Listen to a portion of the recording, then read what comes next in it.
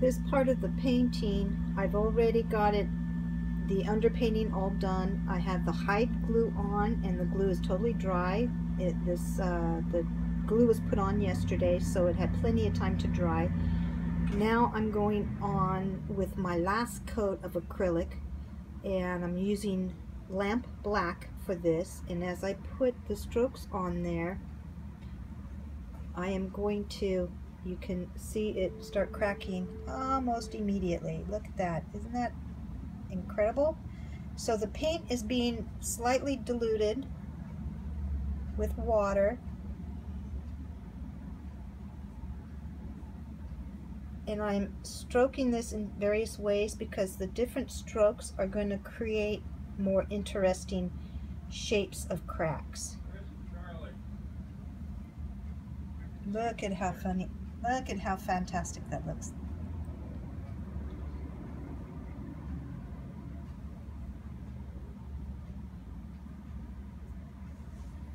So this is crackling, the crackling technique. And again, this is a 3-part process. You first put down your first colors. It could be dark, it could be light. Then you do the hide glue. Make sure that hide glue is good and dry. Give it a good 12 to 24 hours for drying. And then you put your contrasting color on top of the hide glue after it's dried. And look at how fun.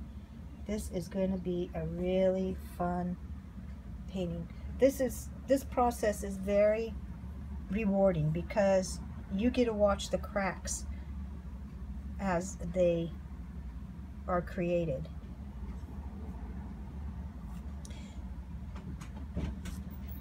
My purpose for doing the yellow and red was because I wanted this to look like lava, and I think this was a perfect choice. And having the black on top is creating perfect illusion of lava. Look at how fun is that.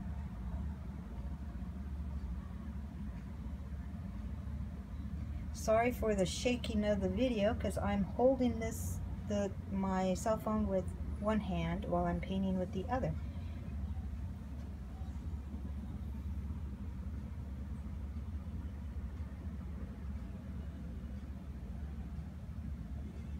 Some areas the cracks are really small, and in other areas the cracks are really big. Look how pretty that yellow and red showing through.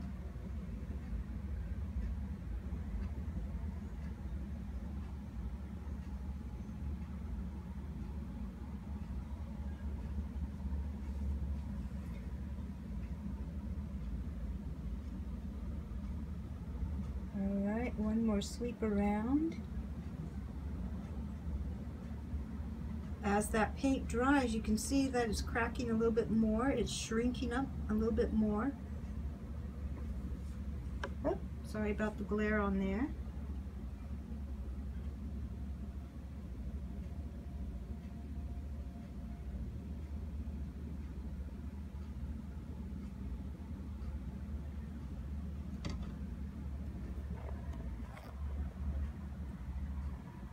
And there is the painting.